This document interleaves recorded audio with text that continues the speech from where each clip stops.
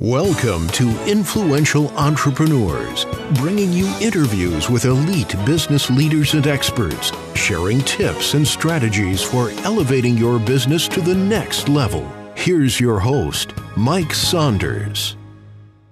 Hello and welcome to this episode of Influential Entrepreneurs. This is Mike Saunders, the Authority Positioning Coach. And today we have with us Samuel Saunders, who's an entrepreneur, speaker, and the author of Your Next Big Idea. Samuel, welcome to the program. Mike, thank you so much for having me. So I'm excited to talk to you. I want to hear about your background and your book, but I like the title because it presupposes that you already had a big idea and now we want to help you get to your next one. So it's not just like, how to get your first big idea. It's like, okay, you got some momentum going here, your next big idea. So give us a little bit of a background on yourself and then what led you to write this book. Yeah, so when I talk about my background, I typically split it in three parts. So the first part of my career, I spent working at an Inc. 5,000 fastest growing company. I worked on in HR. I did marketing and R&D as well, and really got a sense of how a small company, quickly innovates. The second part of my career is more of my own stuff. I started my own company, Wondershirt, and I had a fantastic co-founder, Michael Shaw. And that was a performance athletic clothing company. You would compete with someone like Nike or Under Armour. Built that entire supply chain from scratch. And at its peak, we were selling shirts to Olympic athletes training for the 2016 Olympics. The last part of my career that I talk about is I worked for a Fortune Future 50, Fortune 500 company. And I did a large amount of work for them, both like nitty-gritty work, but also high-level business development work. And proposal writing. So taking a look at both the small, fast-moving company, my own experience as an entrepreneur, and, the large company experience of innovation and creativity, that's what led me to where I am today.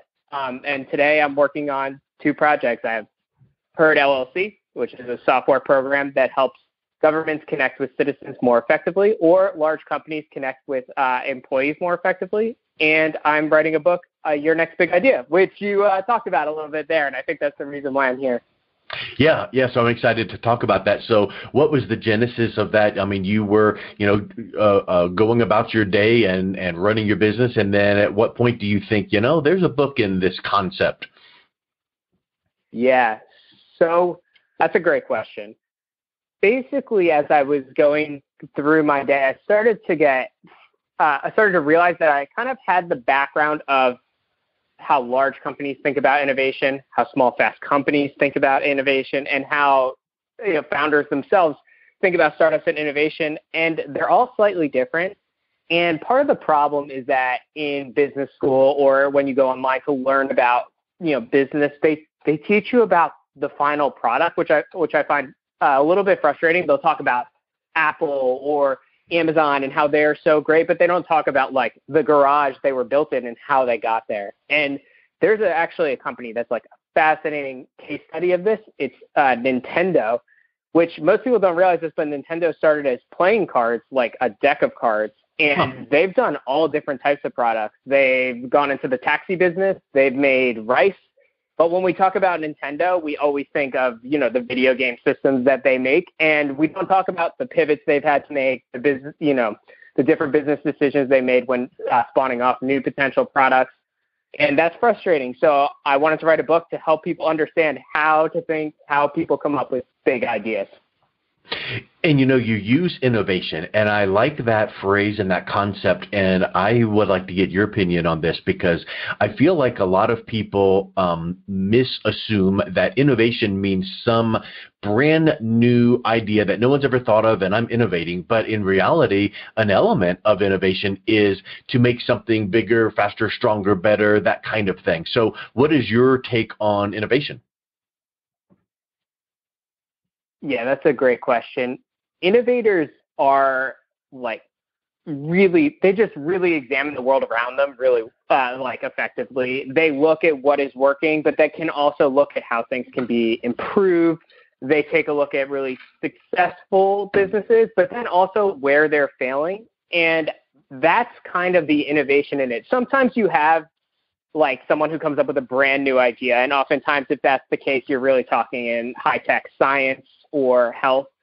But most of the time, it's just tweaking or working with a lot of the things that are out there in a new way. And that's innovation. It kind of has like a scary tone to it, like, oh, it's such a, like big thing. But really, I think we all could be innovative. We just need to understand how to think about different ideas. Yeah, I mean, you think about, and maybe this is just my perspective, but one day there was no such thing as a website, and then we had websites, and then one day there was no such thing as an app. Right, on your phone, you could go to a website, but then there was an app. Well, if you then compare that to one day, you had to, you had to take a taxi everywhere you went, and then one day someone started this company called Uber that said, let's not own a bunch of taxis, let's just connect people with apps to transportation, and now that's an innovation in transportation. So I would just say, as an entrepreneur, where do you find entrepreneurs or recommend that they start if you want them to think, okay, be innovative, and there could be an element of something brand spanking new, or there could be an element of what are you currently doing in your business that you can innovate and make more efficient or more productive, or even more productive for your clients and your target audience? Where's that starting from? Yeah. It's funny, like you say Uber, but also Facebook is a great example. Like they're not the first social media company, out there. So it's all over the place.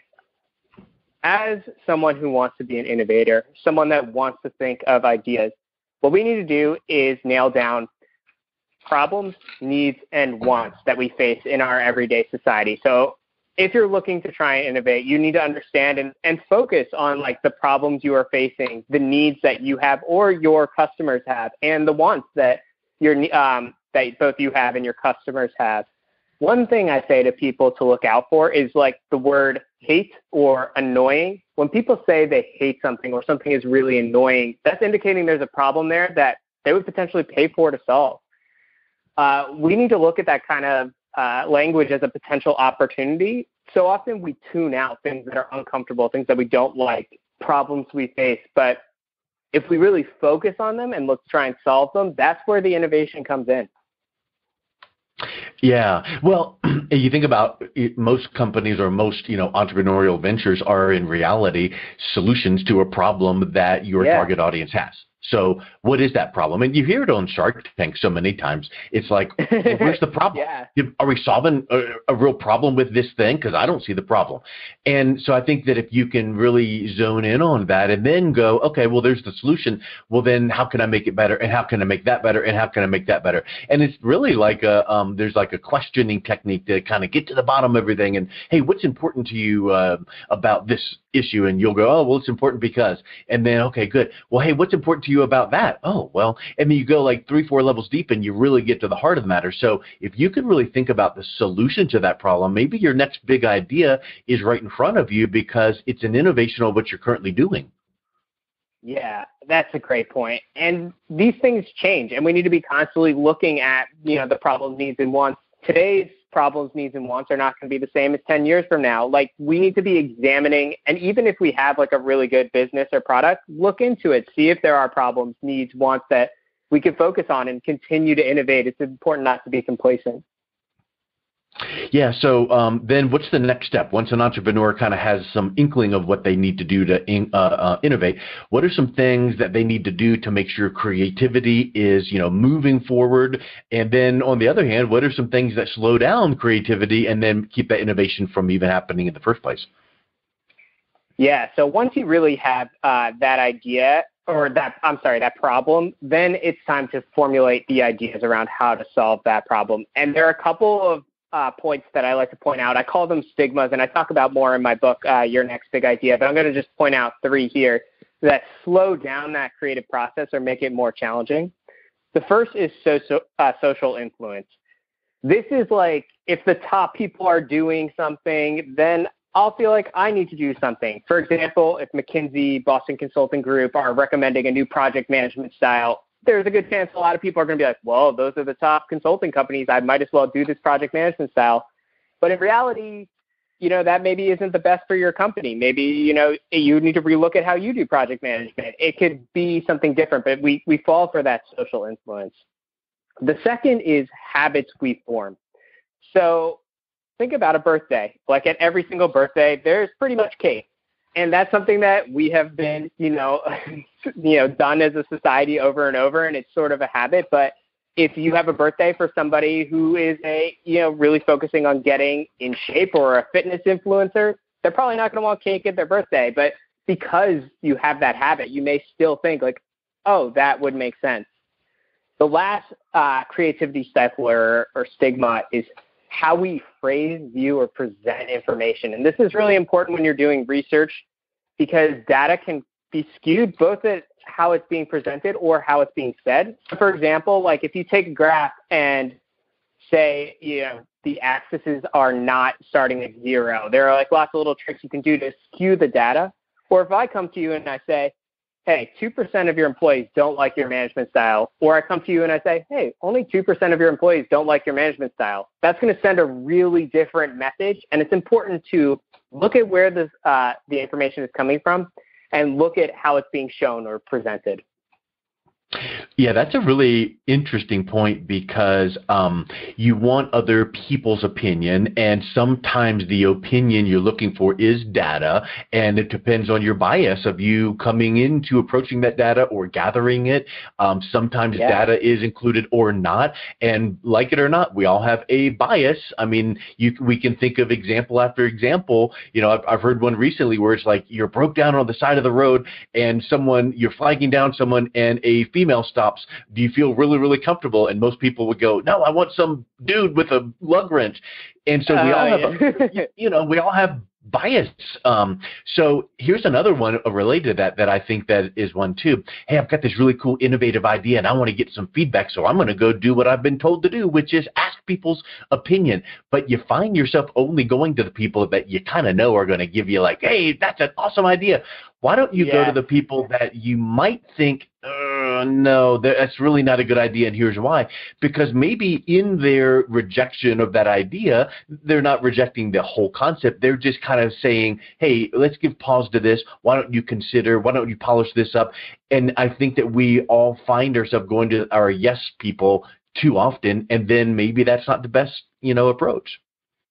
Yeah, and I think it's really important as an entrepreneur or as a business leader to talk about those things that make you uncomfortable. If you're if you're only going to yes people, that's not helpful for you. If you're only willing to take advice from certain people or stop the car for certain people, that's not helpful. That's not going to lead to success. And putting yourself in those uncomfortable situations is something that can really project your business and your market research forward to help you make sure that you're moving forward with the best idea.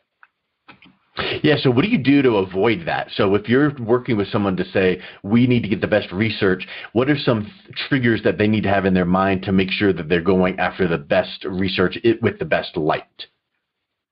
Yeah, so things I look for is, first, when you have any idea, you need to ask, is there a market for this idea?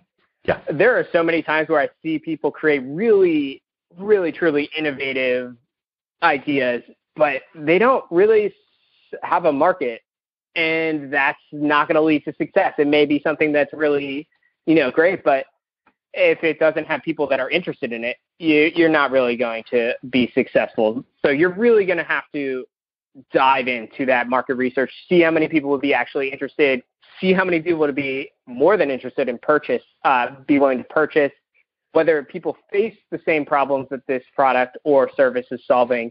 That's the first step. The second step is asking, does the market want it now? There's this really interesting look at timing, and it's done by Bill Gross of Idea Lab, and it shows that when you look at things like founder, business concept, timing, and other factors that lead to a business's success, the timing is actually one of the most important aspects. If I'm creating a new typewriter now, that's just not going to be successful maybe it would have been successful when typewriters are popular, but I just don't have the right timing for it. And also, if I'm from the reverse angle, if I'm creating something like, I don't know, a teleporting machine, that would come with some skepticism now. Yeah. There would be like, how are you doing that? I don't know if I'm ready for that. Is this good for my health? Like, there would be pushback. So it's important to really understand, is the market ready for this now? The last thing is, I'm sorry, go ahead. Yeah. No. You finish that last thing because I've got a follow-up question to that. Oh, yeah. Okay, cool. So the last thing is just asking whether you have the resources to actually move forward with your idea. If I'm trying to build a rocket ship, I don't have the resources to do that. I have to ask, like, what can I do on my own? What do I have in-house with my business? Do I have, employees that can pull off this idea? Can I get it from an external source? Or can I bring someone to my team to help push through on the idea? So those are the three things you really need to ask. 100%. And I know in the book that you talk about learning to innovate by examining the world around you. And I think that sounds really cool to go, observe the world around you. It's kind of like how stand-up comedians are so funny because they go, how we go up, and you're like, yeah. Well, how do you teach someone to, I guess, properly examine the world around them? Because I think that we all tend to be so fast-paced, focused on ourselves, and maybe not, really observing in the right way. Because we can observe that, okay, I'm going to this place and driving down this street, but how do you observe the world around you in your sphere so that you can observe and watch for potential innovations to work in your business? I think that's a really interesting concept there. Yeah. So the biggest thing I tell people is we're so goal-oriented oftentimes as entrepreneurs that we are focused on the end point, and we sometimes have that tunnel vision. But if you're getting whacked around on your way to getting to that end point, that's something to notice. It's the things that slow you down that you should take note of, and often are really good ideas for innovation. Now, in your regular day-to-day life, if it's, we all have errands and things that we need to do, we need to go to work, we have to focus on the things that frankly suck, like that slow us down and are not comfortable, and think about how we could solve them. It's really easy and comfortable as humans to just kind of throw that aside, be like, that was annoying, on to the next thing. But if we think about how to solve them, maybe write them down, give them to even some other people to talk about, that's where we really can find innovative ideas, and in the long run, hopefully solve some of these problems we have. Yeah, perfect. Exactly. So I loved how we've been talking about innovations all surrounding your new book, Your Next Big Idea, because it is about creativity, it is about problem solving, but innovation is like the cool, buzzword in business today. So if you can figure out how to innovate by improving creativity, how to solve better problems creatively and with, innovation, I think that really excites your team, your internal team. So I'm really excited for you about this book. Let's wrap up, Samuel, with what's the best way people can reach out, connect with you, learn more about your book, and pick up a copy. Yes. So you can check out the book by going to yournextbigideabook.com. The book comes out May 3rd, and I'd love if you picked up a copy. I expand a lot more on some of the topics we talked about today in the book. Or you can contact me. You can go to herdllc.com if you're curious about some of the business that I work on. And I'd love to connect. Shoot me an email. Excellent. Well, Samuel, thank you so much for coming on today. It was a real pleasure talking with you. Yeah, Mike, thank you so much. This was a great conversation. You've been listening to Influential Entrepreneurs with Mike Saunders. To learn more about the resources mentioned on today's show or listen to past episodes, visit www.influentialentrepreneursradio.com.